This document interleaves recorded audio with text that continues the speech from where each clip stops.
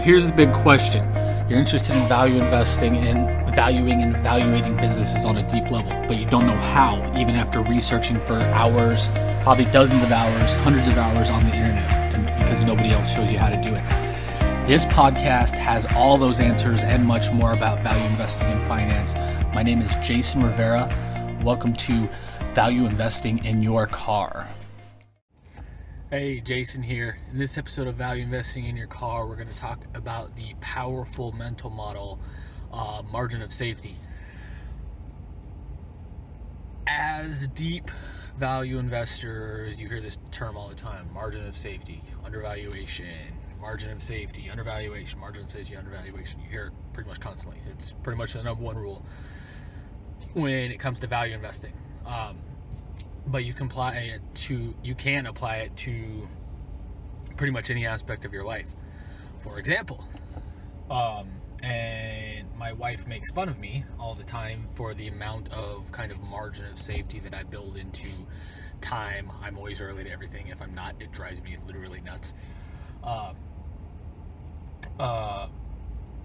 Money in our bank accounts and my business accounts. What else? Gas in cars, pretty much everything. I use some kind of margin of safety in. So today, I thought I had enough margin of safety. When I last drove my car, it had 30 to 40 miles left in the gas tank. It's like, okay, I'll be able to drop my daughters off at school on Monday and be able to go get gas, no problem. Well, I get in the car this morning, it somehow is dropped from 35 to 40 to 30, and then the car, okay, let me back up. I was fine until I got on one of the busiest thoroughfares in the area. It's called 301 in Big Bend. Very busy, especially during rush hour traffic, which it was. I was literally stopped at the gas station or at the light to turn left to get the gas station. I was probably 400 feet, 500 feet from the gas station, something like that.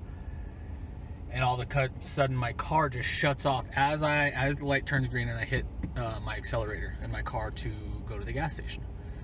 It's like, oh shit. So I tried to turn it on, it wouldn't turn on, and I kept seeing it said 10 miles were left. And there's not 30 miles. I don't live 30 miles from my daughter's school, both there and back. I live maybe 15 minutes, 10 to 15 minutes, depending on traffic, from my daughter's school. So I don't even live close to 30 miles. So I let the margin of safety get too close. As I hit the accelerator, my car stopped. Said, while still saying there's 10 miles in the car left. And I thought, because as soon as I hit the accelerator and I felt it shutting off, because I felt cars shut off before, like that the battery symbol came up on the dash of the car, and it felt like I lost all electrical power, because again, I felt that before in the car, in my truck, when I had my first truck.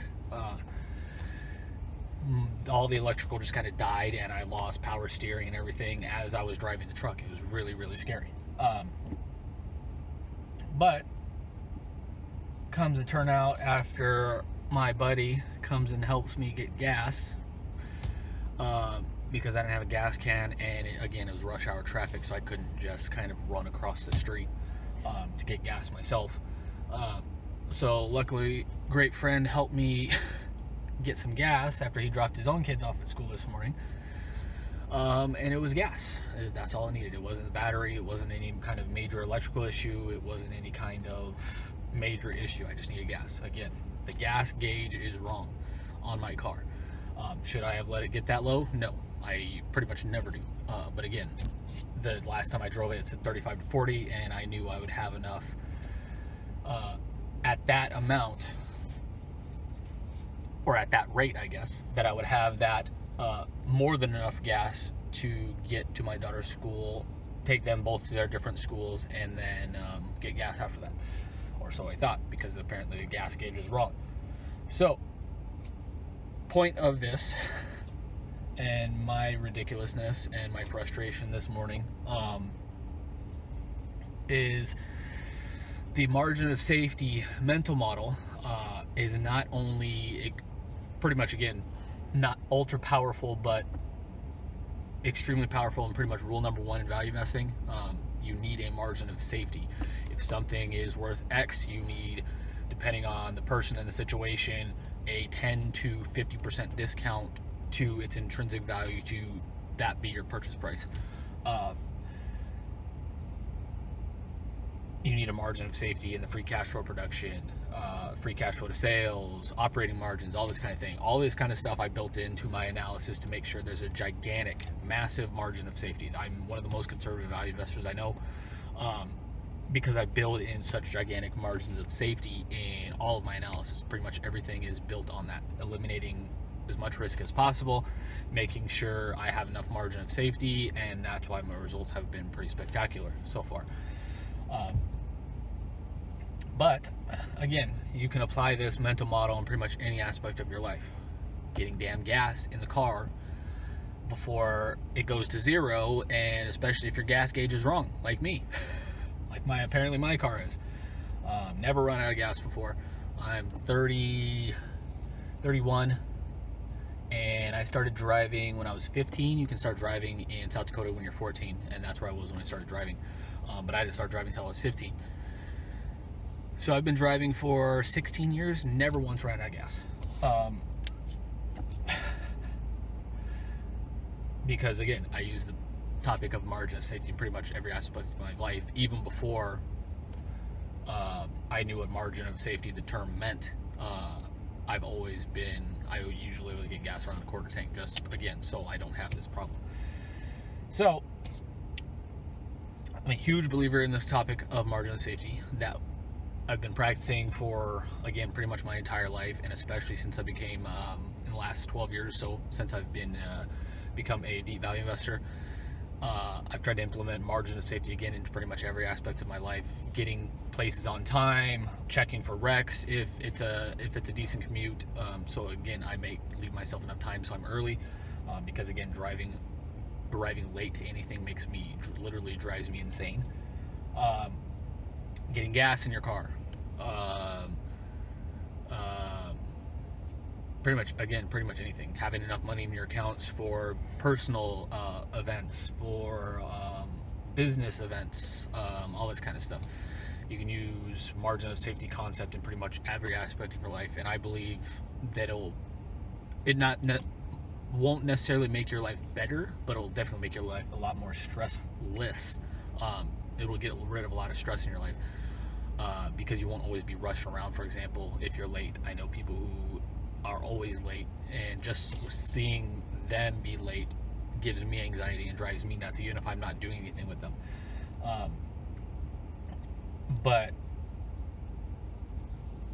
this mental model is, again, an extremely powerful one that will, again, I'm not going to say it's going to give you a better life, but it'll definitely take a lot of stress out of your life, which, and again, is a victory on its own, because then you don't have to spend mental energy, massive amount of mental energy, trying to figure stuff out if stuff goes wrong. Like again, this morning, I probably wasted at least an hour of time this morning. Plus, I gave myself a massive headache trying to figure everything out, because I was stressed out, because I was getting anxiety because I was late starting my day and getting stuff done with my businesses and my teams, and trying to sell a house, and trying to buy another house, and kids stuff, and all just typical life stuff. So it'll definitely take a lot of stress out of your life if you practice the mental model of margin of safety in, again, pretty much every aspect of your life. I can't think of an area where margin of safety wouldn't come in. I mean, if you're skydiving, there's a reason they have you. I've never gone skydiving yet, but I probably will at some point, and there's a reason they have, perfect example actually, there's a reason they have, if you've never gone skydiving before, they have you with somebody. I think it's called tandem skydiving.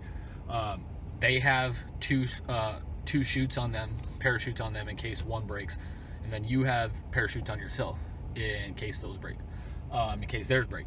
So massive margins of safety. Same thing with bridges.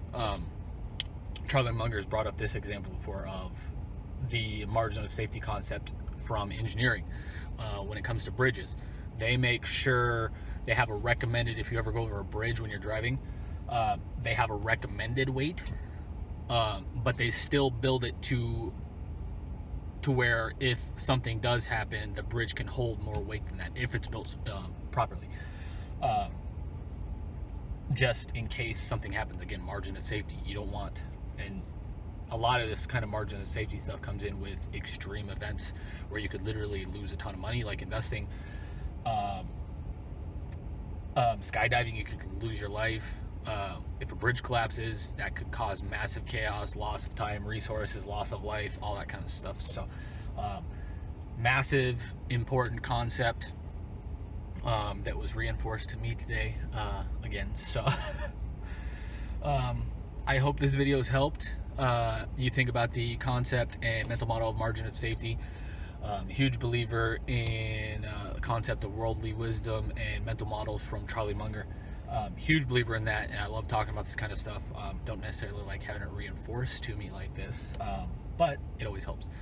So it always helps to learn more and have stuff reinforced. So make sure to check our other videos in this series.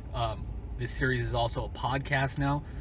Value Investing in Your Car is also a podcast available on all major Apple, Android, PC podcasting platforms, SoundCloud, iTunes, Anchor, Stitcher, Spotify. Should be available pretty much everywhere podcasts go. The podcasting app I use on Android, on my Android phone. Should be available pretty much everywhere. If you like listening to podcasts, make sure to check those episodes, these episodes out on the podcast. You can listen to it anywhere you want now for free.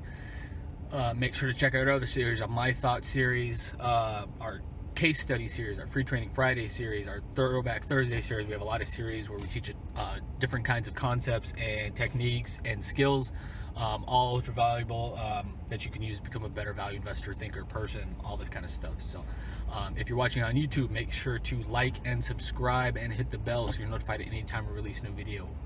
And we're releasing new videos pretty much at 3 to 4 times a week at this point. And we're over 400 videos at this point, if memory serves me right. So we got a ton of great content, and I really appreciate subscribe, hit the bell so you're notified anytime we release a video. And if you have a comment below, and I answer all the comments personally. Thanks for listening. Have a great day, and hopefully you don't run out of gas or have car issues and have the concept of margin of safety drilled into your head like I did this morning, and reinforced and drilled into your head like I did this morning. So thanks. Hope you enjoyed this. Hope you learned from my massive frustration this morning. Thanks a lot. Have a great day. Bye.